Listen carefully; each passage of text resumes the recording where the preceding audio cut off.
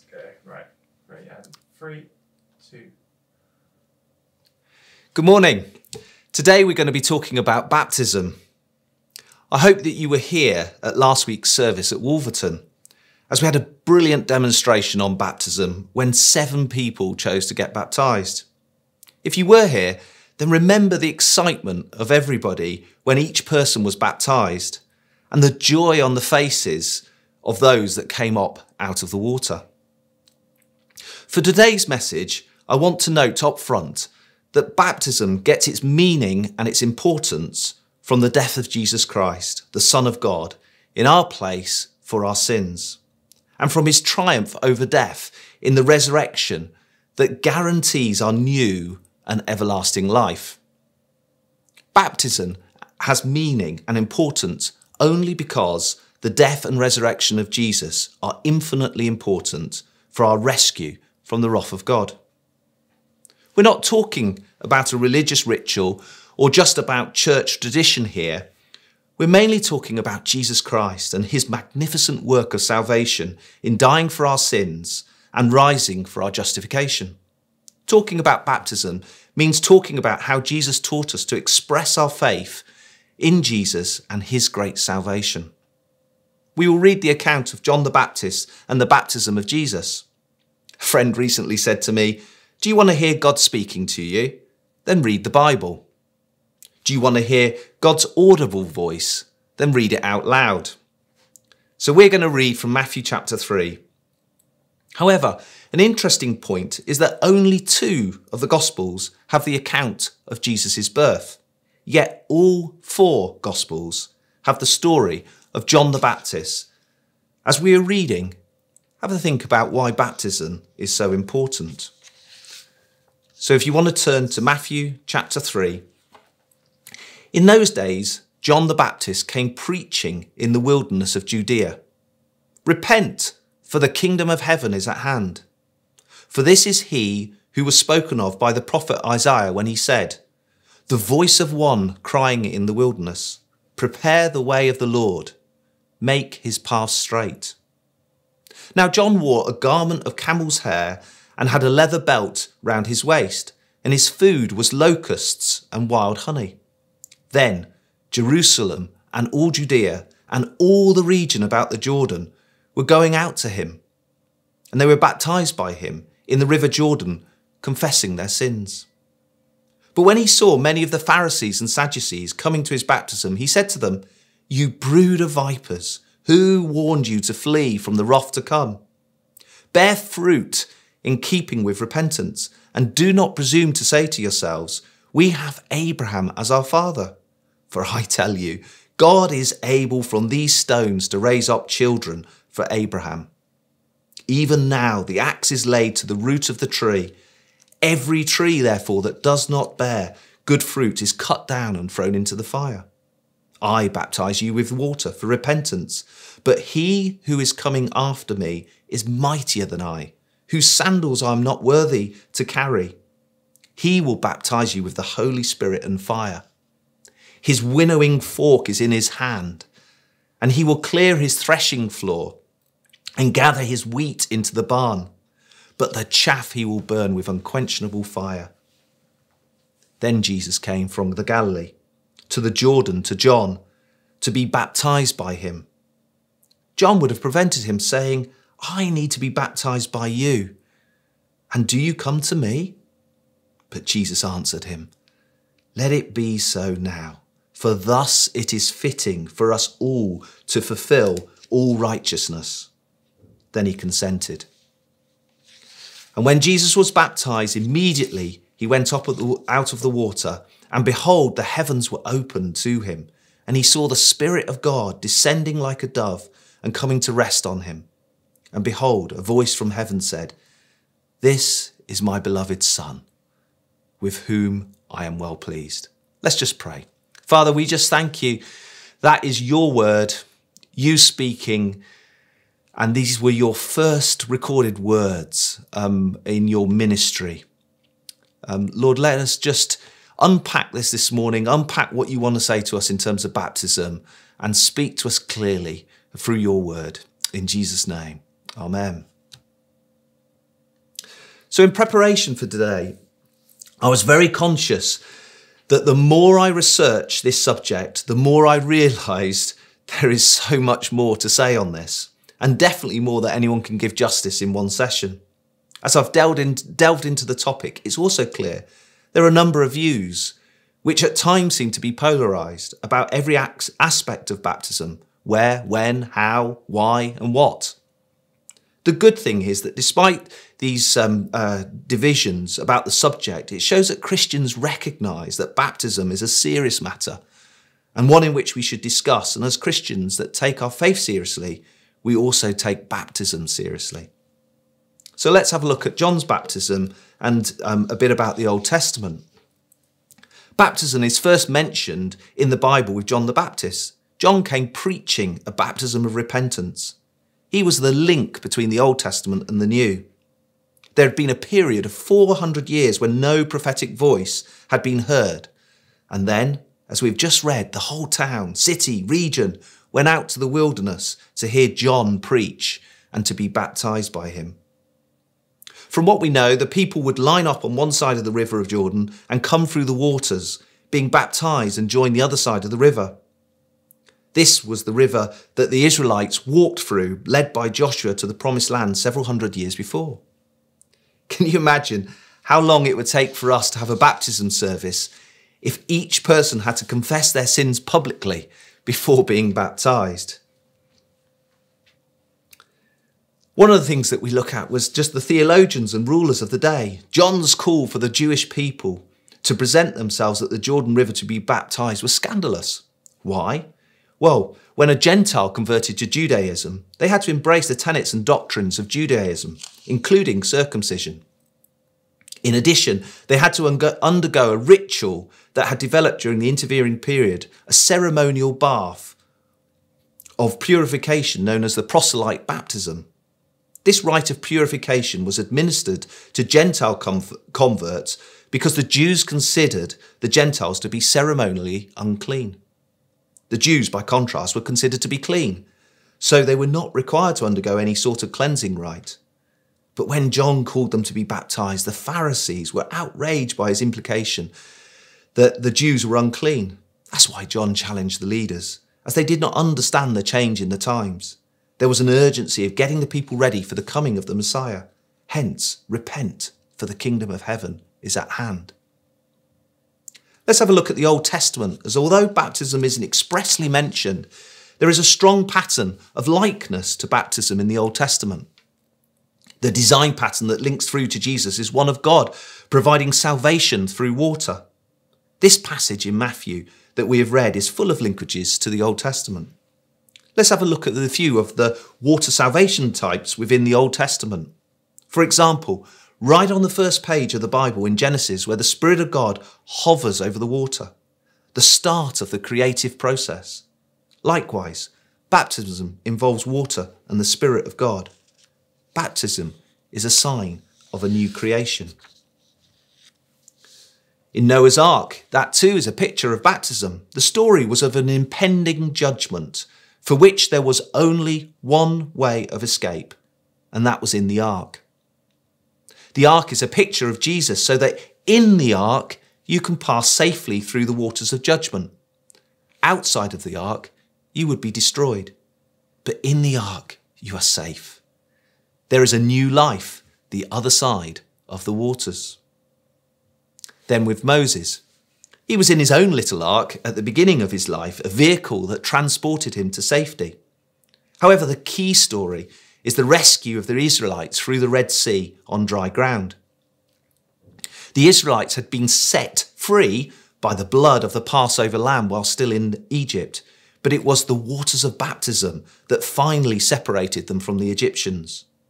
We read in Hebrews chapter 11, verse 29, "By faith, the people crossed the Red Sea as on dry land, but the Egyptians, when they attempted to do so, the same were drowned."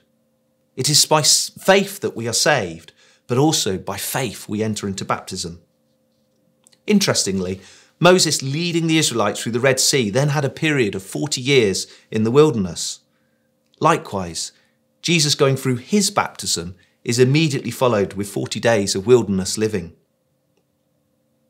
I think back to my own baptism, and it's like a memorial stone that I can look back on and know that by faith God was with me.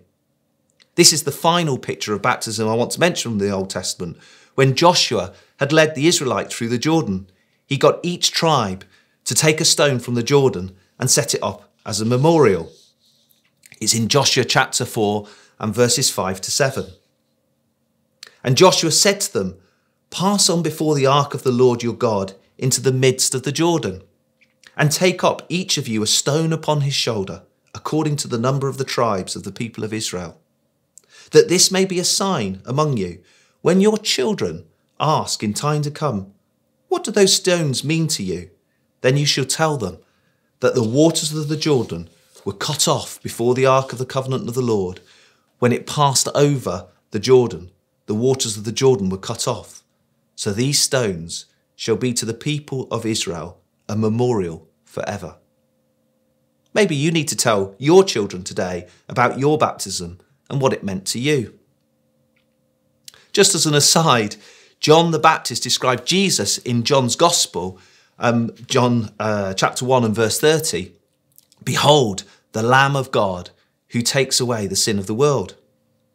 In the Old Testament, if someone had sin in their life and they brought a lamb as a sin offering, that lamb was carefully examined by the priest, because the lamb could not be accepted if it was blind or had any kind of blemish, to see if the lamb was acceptable.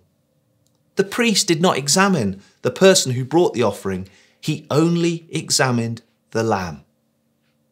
In the same way, our Father does not look at us, he only looks at the Lamb of God to see if the lamb is acceptable.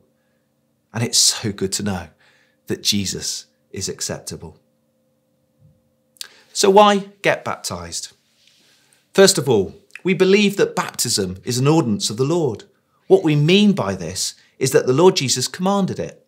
He ordained it in a way that make it an ongoing practice of the church. We find this most explicitly in Matthew chapter 28, verses 19 and 20. "Go, therefore, and make disciples of all nations, baptizing them in the name of the Father and of the Son and of the Holy Spirit, teaching them to observe all that I have commanded you." Make disciples is the main verb, having gone, make disciples of all nations. The defining participles are baptizing them and teaching them. So the church is commanded to do this for all disciples. Making disciples of all nations includes baptizing them. And the time frame is defined by the promise of Christ's help in verse 20. "And behold, I am with you always to the end of the age." The promise of help is for as long as this age lasts. So the command he promised to help us with is as long as this age lasts. So baptism is a command, an ordinance of the Lord Jesus to be performed in making disciples until Christ returns at the end of the age. Next, baptism expresses union with Christ in his death and resurrection. The clearest teaching on this is in Romans chapter 6, verses 3 to 4. "Do you not know that all of us who have been baptized into Christ Jesus were baptized into his death? We were buried, therefore, with him by baptism into death, in order that just as Christ was raised from the dead by the glory of the Father, we too might walk in newness of life." In the wider context of Romans, I think it would be a mistake to say that water baptism is the means of our being united to Christ. In Romans, faith is the means by which we are united to Christ and justified. But we show this faith with the act of baptism. Faith unites to baptism, and baptism symbolises the union. An analogy would be to say when someone gets married, "With this ring I thee wed." When we say that, we don't mean that the ring or the putting on of the ring on the finger is what makes us married. No, it shows that the covenant and symbolises the covenant, but the covenant-making vows make the marriage. So it is with faith and baptism. Next, we believe this expression of union with Christ in death and resurrection happens by being immersed in water. The clearest evidence for this is in Romans chapter 3, verses 3 and 4, which describes the act of baptism as burial and rising from the dead. This is most naturally understood to mean that you are buried under water and then come out from the water to signify rising from the grave. The word baptism in Greek means dip or immerse, and most scholars agree that this is the way the early church practiced baptism. There are a few other pointers to immersion besides the meaning of the word and the imagery of death and burial. In Acts chapter 8, verses 37 to 38, the Ethiopian eunuch comes to faith while riding with Philip in his chariot and says, "See, here is water. What prevents me from being baptized?" Philip agrees, and it says, he commanded the chariot to stop and they both went down into the water. Philip and the eunuch, and he baptized him. Then they went down into water makes most sense if they were going down to immerse him. Next, baptism means doing this immersing in the name of the Father, the Son, and the Holy Spirit. That's what Jesus said in Matthew 28:19. Go therefore and make disciples of all nations, baptizing them in the name of the Father, and of the Son, and of the Holy Spirit. This means that not just any immersing is baptism. There is a holy appeal to God the Father and God the Son and God the Holy Spirit to be present in this act and make it true and real in what it says about the work in redemption. There is no salvation without the Father, the Son, and the Holy Spirit. When we call on their name, we depend upon them and honour them and say that this act is because of them and by them and for them.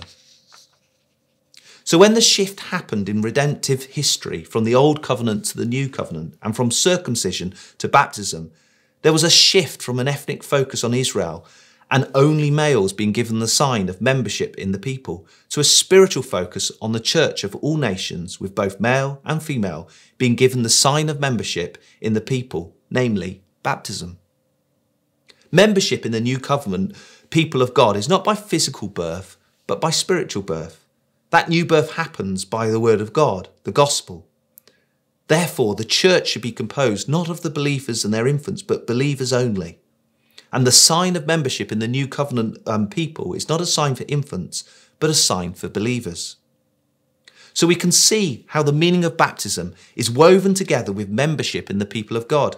And since the local church is an expression of that people, baptism is closely connected to membership in the local church. In the New Testament, being a Christian, being baptized, belonging to a new covenant people of God, and being a member of a local church were linked together. If you tried to pull one of those out, not a Christian, not baptized, not in the new covenant people, or not a member of a local church, it would make no sense. They belong together. So baptism is important. It was uncompromisingly commanded by the Lord Jesus. It was universally administered to Christians entering the early church. It was uniquely connected to conversion as an unrepeatable expression of saving faith. So just finally, baptism in the Bible expresses an identification with Christ's death and resurrection. The old self was crucified with Christ through the waters of death, and now followers of Jesus have risen with him in newness of life. I would urge you this morning, if you've not been baptised, there will be another chance. We had one last weekend. There will be another chance. Do speak to one of the leaders here at New Life Church, Milton Keynes, about what that means for you and when you can then get baptised. Let's just pray.